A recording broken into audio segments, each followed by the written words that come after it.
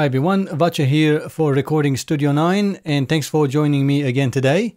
Today I was mixing and doing the final mixes of a client of mine and I thought I'll share this idea with you and so that you can actually use it in your Studio One as well. And whether if it's the prime artist or professional, they're all the same.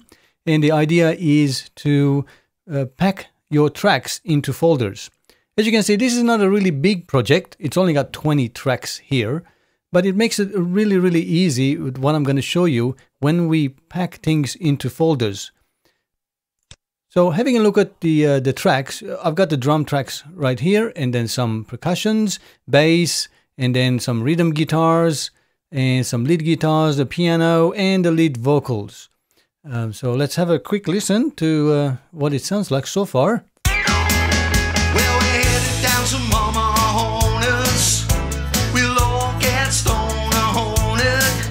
Well, we're headed down to Mama Hornets. We'll all get stoned on it. We're gonna sit right down. We're gonna take ourselves to the moon. Okay, so that's the track. That's Mama Hornets from Knowles, so from UK. So let's get into the things. We can see there's got lots of tracks here, but you're going to see something that's going to happen when I actually do this. And we look at the mix now. As you can see, it's all reduced. So I've got all my tracks going into buses, obviously. I like buses, makes life really easy. So how do we actually get those into folders? As you can see, there's a folder sign. I can open it. And underneath the folder, I can see all the tracks for the guitars. And I call that rhythm guitars. And I'll put all the rhythm guitars under there. And I've got folder for leads. And all my leads, like lead guitars and saxophones and pianos, are all in there. Same with vocals. So I'll show you how we can do with the drums. Because I had it and I had to undo it so that I can show you how it happens. So you click the first track. And the last track, while holding down the shift key, you left click to select all the tracks.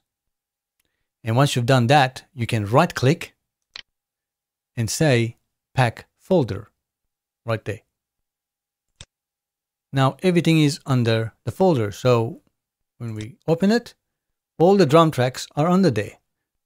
Now that I've got all my levels, mix and everything for the drums done, all automation, everything, I don't really need to see all the tracks together.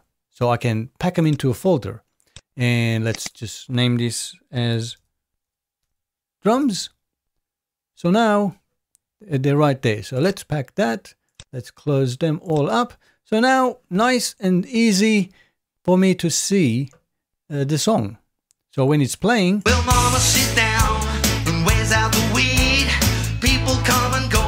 As they leave. As you can see, it's much easier, and when I go into my mix, all I see is my buses, because anything on the folder, I said it not to show it.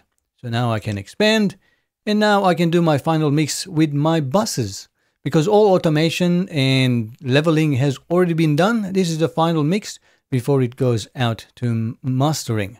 That's how you can do it. Hope this was easy tip for you. And if you liked it, give me the thumbs up. And don't forget to subscribe. That way, small tips like this, I also share them with you. Get Knowles to take us out. Yeah, we're headed down to Mama. Till next time, have a great time making music.